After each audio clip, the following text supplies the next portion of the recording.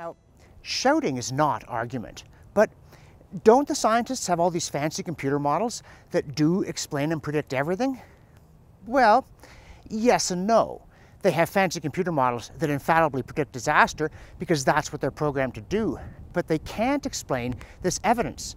Not of the last 500 million years, not of the last 50 million, the last 5 million, or of the last 5,000. And I want to emphasize again that the things that we're looking at here are hidden in plain sight. They're not state secrets, including that after the disappearance of the non-avian dinosaurs, a warm Earth continued to be very hospitable to animal life. You get the flowering of the mammals. And I know, the mammals really can't get no respect, no matter how big and spectacular and weird they get, because they're never as big, spectacular, and weird as the dinosaurs. But things like the rhinoceros-like Arsinoitherium and the vaguely elephantine Dinotherium flourished in the warm world between the extinction of the dinosaurs and the coming of the ice.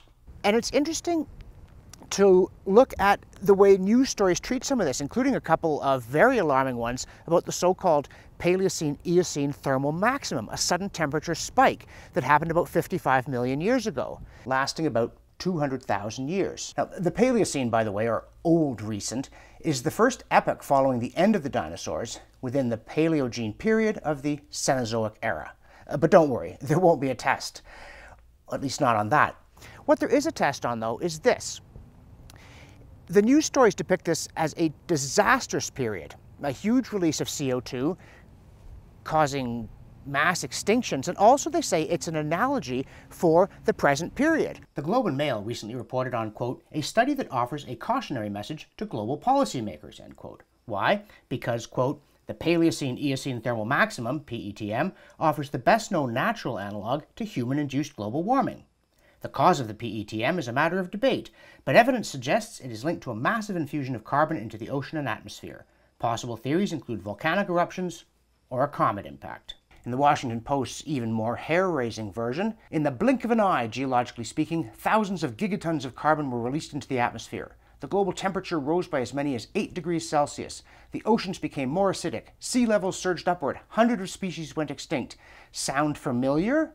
No, not really, but the story goes on, quote, this catastrophic period in Earth's history is the best analog we have to the climate change that is happening today.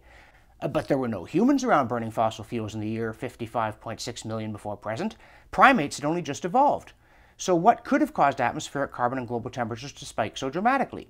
In the journal Science on Thursday, researchers report the discovery of tiny glass globules in rock core samples as far apart as New Jersey and Bermuda, which they believe may be evidence of an ancient, catastrophic comet impact that set off the period of global warming. Now you see the problem here. They're arguing that this past event is exactly like the present because it's completely different. There were no humans then, there hasn't been a huge comet impact recently, temperature also has not shot up by 8 degrees centigrade, nor do even the most frightening of the alarmist models suggest that it's about to do so in our own time. But there's something else that's very significant about all of this. BBC Radio 4's In Our Time program talked about the Paleocene-Eocene thermal maximum, and it too tried to pin it on a sudden release of greenhouse gases, carbon dioxide and methane, but it went on to stress that this warm period corresponded with not mass extinctions, but a crucial flowering of mammals. But what is lovely is that there aren't any extinctions on land that we've found. What happens, though, during the PETM, just the environments expand, and so evolution just goes mad. And so the mammals go, hey, we've inherited the Earth from the dinosaurs, 55 million years, it's really warm, it's really humid, this is fantastic. Bam! And so you get all these wonderful new mammals, from whales all the way through to camels, primates, as I said. And again, it's a shame because everybody focuses on the KT boundary and the death of the non-avian dinosaurs. But really, for mammal evolution and our history, really everything kicks off at sort of 55 million years. By the way, Wikipedia also says, and I quote, although it is now widely accepted that the PETM represents a, quote, case study, end quote, for global warming and massive carbon input to Earth's surface, the cause, details, and overall significance of the event remain perplexing. Well, if it's a case study for global warming, what it's showing us is that we don't know anything about that past period. If we don't know why it happened, we don't know what happened, and we don't know what it means, we really can't claim to know a whole lot. And the same thing may well be true of more recent periods. So, now what we're going to do is zoom in even more. See what comes into sharper focus when we move from 500 million and 50 million years ago to just 5 million or even less, to what most of us think of when we hear the term Ice Age, unless we think of that dang movie. We've seen a flourishing of mammals in this warmer Earth. There were snakes the size of a bus, maybe that's a bad thing, but there were also camels in Ellesmere Island.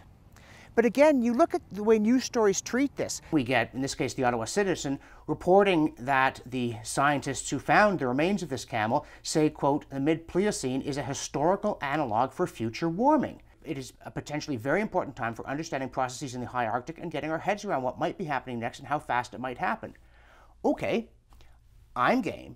In May of 2015, NBC reported in the usual breathless fashion, quote, global levels of carbon dioxide, the most prevalent heat-trapping gas, have passed a daunting milestone, federal scientists say. The National Oceanic and Atmospheric Administration says in March, the monthly global average for carbon dioxide hit 400.83 parts per million. That is the first month in modern records that the entire globe broke 400 parts per million, reaching levels that haven't been seen in about 2 million years. Quote, it's both disturbing and daunting, end quote, said NOAA chief greenhouse gas scientist Peter Tans. Okay, so why is it disturbing that we had these levels of carbon dioxide in the atmosphere as we did 2 or 3 million years ago? Well, presumably because they herald a runaway greenhouse effect. We might even get James Hansen's boiling oceans.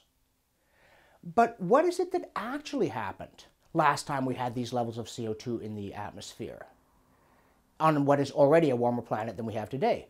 Right, a sudden, inexplicable series of glaciations.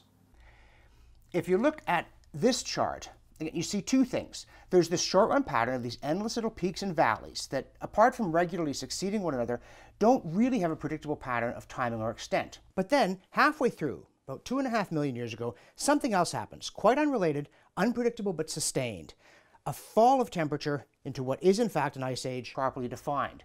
That is a baffling series of many glaciations and interglacials that again has that weird quality of being almost regular and yet being chaotic within the regularity, or vice versa, and also being subject to sudden changes in its almost regularity.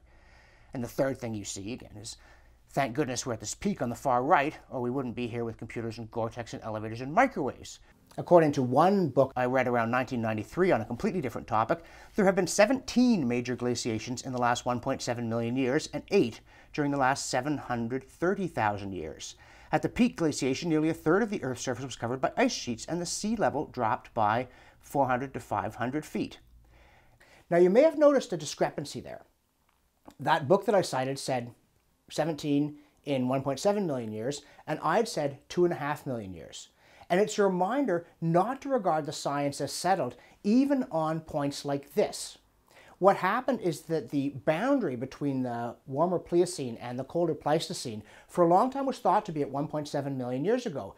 But then, in 2009, confirmed by the International Union of Geological Sciences, they officially moved the boundary. And they think there maybe have been 23 glaciations rather than 17. We're still dealing with reconstructions here. More precise, to be sure, than when we're looking back 300 million years ago, but still requiring a lot of interpretation. And that's why when you look at this kind of thing, the more precision you demand, the less you get.